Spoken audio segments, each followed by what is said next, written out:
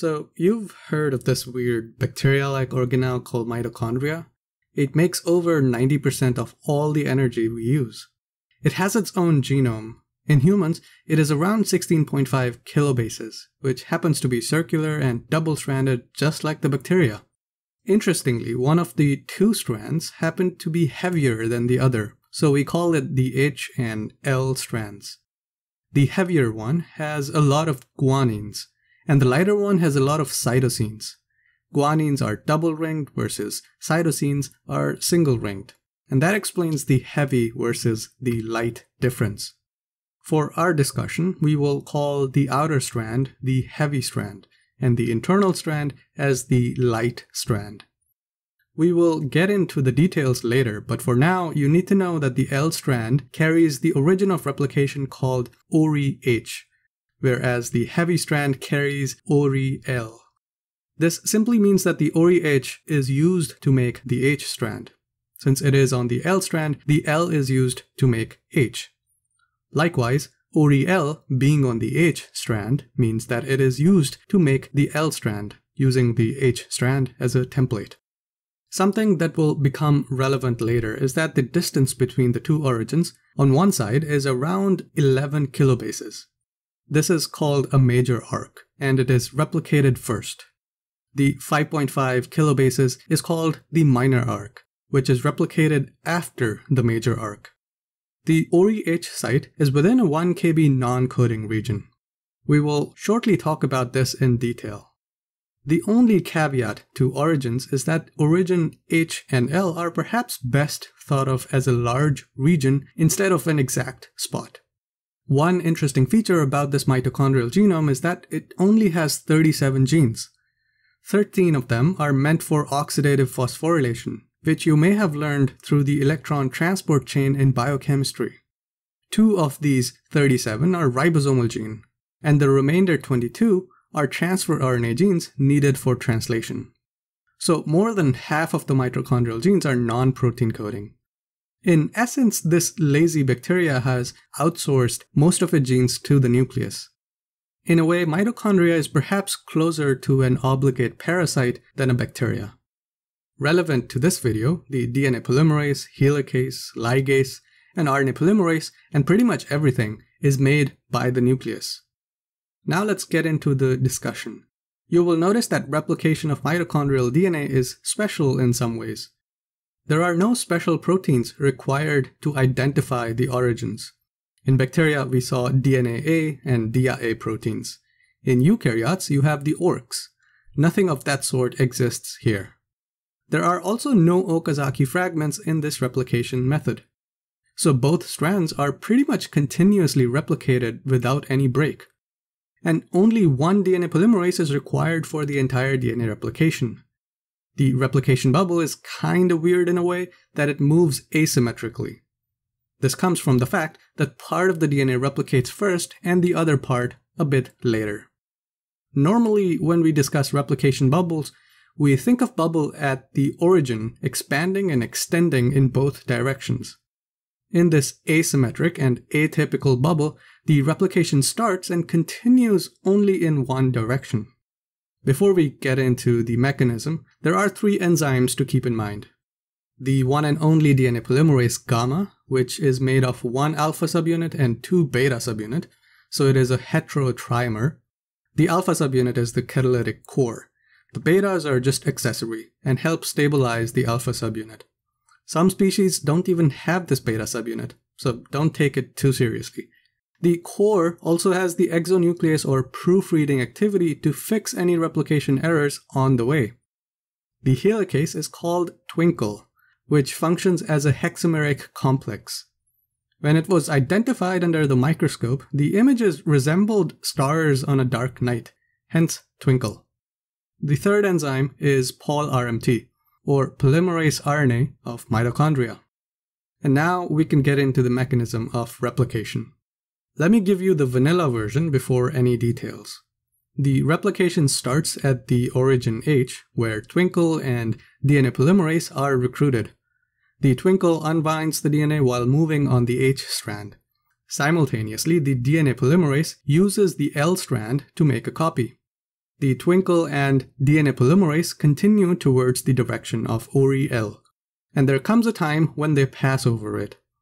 This is what it means to be a major arc, which is that it gets replicated first. Now, as the OriL gets unbound by the moving TWINKLE, the single-stranded OriL turns into a stem loop structure. It then recruits a DNA polymerase, which now moves into the direction of major arc and copies DNA. Here too, the major arc is copied first. So in the second phase, the OriL also starts DNA replication. Both these DNA polymerases will continue on their respective strands and eventually circle back to their starting position, since this is a circular DNA. And this leads to the replication termination and gives you two identical copies of the starting DNA. That was the vanilla version of the entire process. Now let's add some proper details to the mechanism, which is best understood through the strand displacement model. We will start with the OriH, which is contained in a complex non-coding region of about 1,000 bases in length. This region contains the OriH, the termination associated sequence, 3 specific positions marked as conserved sequence blocks, and at the upstream is the promoter on the light strand. It all starts when the light strand promoter recruits RNA polymerase. This means the transcription starts from the LSP into the direction of OriH. But something funny happens during this transcription. The RNA that is made strongly binds to the template instead and forms a RNA-DNA hybrid. The troubling part about this is that the CSB2 on the H strand contains a G-rich sequence, which can form G quadruplexes. Remember, H strand is rich in guanines. Now the RNA that is made on the L strand is also G-rich. So both RNA and the H strand DNA come together at the CSB2 to form a hybrid G quadruplex. All these events happen when the RNA polymerase is close to CSB1 and about to transcribe a poly-U region. This G quadruplex and the U-rich transcription causes RNA polymerase to stall and eventually terminate transcription. After transcription, you're left with the transcribed RNA stuck in this weird G quadruplex structure. The G quadruplex is also called the R loop, which, as we said, is a hybrid structure in this case. Now, to clean this mess, RNase H1 comes in and chops up this RNA into smaller pieces. However, the RNA loop structure is resistant to the RNase H1 degradation. While this is happening, the single-stranded DNA on the H strand is being protected by the mitochondrial single-strand DNA binding proteins. And if we clean up this mess, you get this simple RNA loop with tiny overhangs at both 5' and 3' end. Now the mitochondrial SSBs somehow recruit the helicase and DNA polymerase onto the single strands. I say somehow because no one has any idea how this recruitment process actually works. Maybe there is another protein involved, maybe not, but no one knows. So eventually, the DNA polymerase picks up at the edge of the 3' end of the RNA to start DNA synthesis, whereas hexameric TWINKLE unbinds the double-stranded DNA by moving on the H strand. Note that most of the time, the polymerase starts DNA synthesis upstream of CSB1. In this scenario, the start is asymmetric, simply because there is only one 3' end available for DNA polymerase to make DNA. In addition, there is no primase involved in this process. The RNA polymerase takes care of the primer portion. Also, you have noticed that there is no clamp loader as well, so the enzyme is processive without any additional help. So this is how the OriH replication starts first, and now both the helicase and polymerase start moving towards the OriL position through the major arc. This mechanism is invoking strand displacement, but there are other models like retolls and strand coupling which offer different views of the replication. They're kinda sus, so I won't waste your time discussing them. Anyways, there is a small catch before the DNA polymerase can move ahead. It runs into this termination sequence. So let's first understand the regulation before the polymerase gets any further. You may come across this feature under the name of D-loop. we turn our attention onto this intermediate structure as the DNA polymerase is moving on the non-coding region. This happens post-RNase H1 digestion, and both TWINKLE and DNA polymerase now have moved a little bit further from the start. As the polymerase reaches the termination sequence, it falls off and terminates replication. The length of this short DNA is about 650 nucleotides in length, and it is called 7S DNA. The S means Swedberg, which is what we saw in ribosomal RNA descriptions. It is only a measurement of time, so the 7S has nothing to do with RNA. The 7S DNA now remains tightly bound to the L strand, which means it leaves out this H strand in a loop called displacement loop. Interestingly, the TAS region contains a sequence that matches a short sequence just upstream of CSB1. How these sequences, or TAS in particular, may perform termination has not been answered yet. Maybe there is a protein that binds them and makes some sort of loop or secondary structure that traps the DNA polymerase. The function of the displacement loop is also unclear. Is it simply a bystander, an artifact of the process, or is there something more to it? Also, since 7S DNA is tightly bound to the L strand, the resolution of this DNA is also unclear. This is not some rare event. Almost 95% of all replication initiation is abortively terminated at this particular region. Some think that it is a way to control the copy number of mitochondrial DNA in each mitochondria, but no one knows how exactly it is done. For our sake of discussion, let's just assume that the DNA polymerase and TWINKLE reach the OriL. This starts the OriL initiation through this stem loop structure. As I mentioned, when the TWINKLE unwinds the OriL region, the single-stranded DNA takes on a stem loop structure. The double-stranded stem is about 11 nucleotides and the loop is 12 nucleotides. The rest of the single-stranded DNA is bound by the SSB proteins. But the SSB cannot bind the double-stranded stem of this stem loop. And the loop is too compact for SSBs to bind. SSB needs at least 15 to 20 nucleotides to bind. The loop is only 12 nucleotides.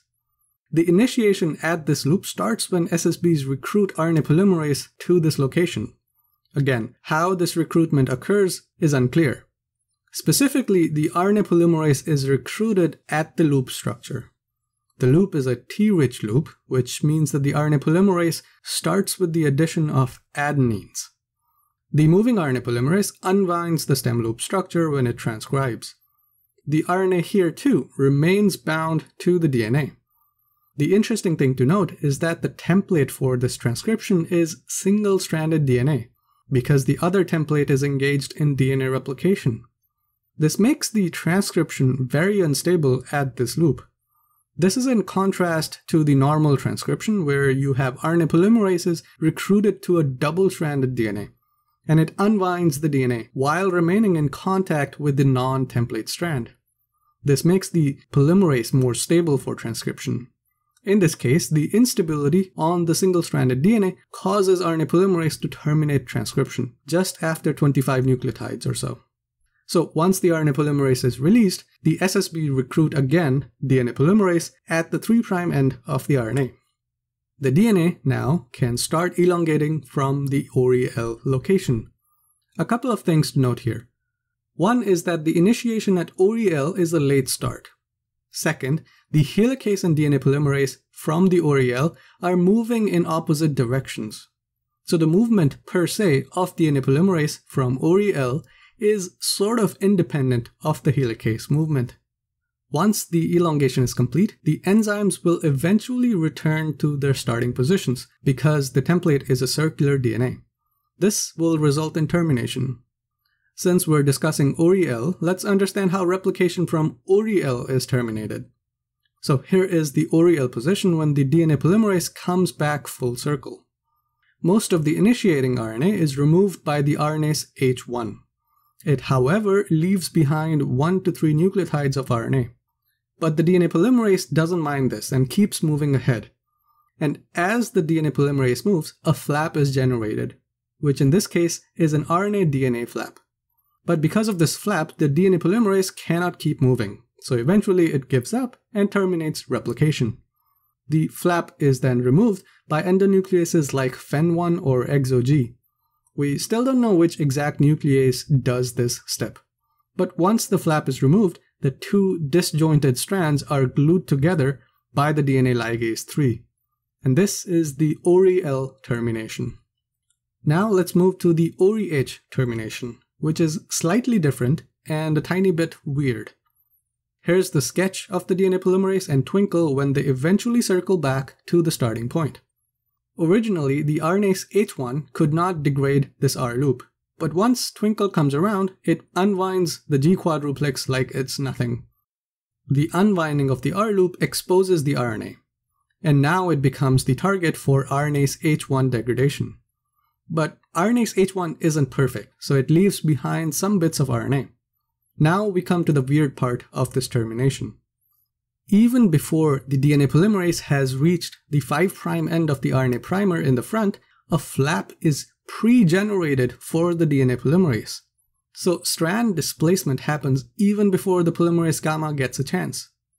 This flap thing is so precise that the length of the DNA that is flapped out is about 191 bases from the edge of the 5' end. And this matches the exact position of this suspiciously proposed OriH location. So what is this voodoo magic step? How do you get this flap? Well, I don't know the answer, and so far, no one does. But there is a speculation that the LSP recruits RNA polymerase, which can transcribe ahead and displace the strand in the front. So maybe transcription is the answer, but no one actually knows. And no one knows why it stops at this exact spot. But what we do know with certainty is that the flap is digested by an endonuclease called MGME1. Because all this occurs when DNA polymerase returns from its long 16 kb journey through the genome, it does not have to do much work, but simply terminate replication at the 5' end. Then finally, the DNA ligase 3 comes in and seals the deal. And this completes replication termination at the OriH. When both the H and L strands are replicated, they are problematically entangled in this chain-like structure. Topoisomerase 3 alpha are usually hanging around in mitochondria to fix these problems, which then finally results in two independent DNA molecules. And this completes our discussion.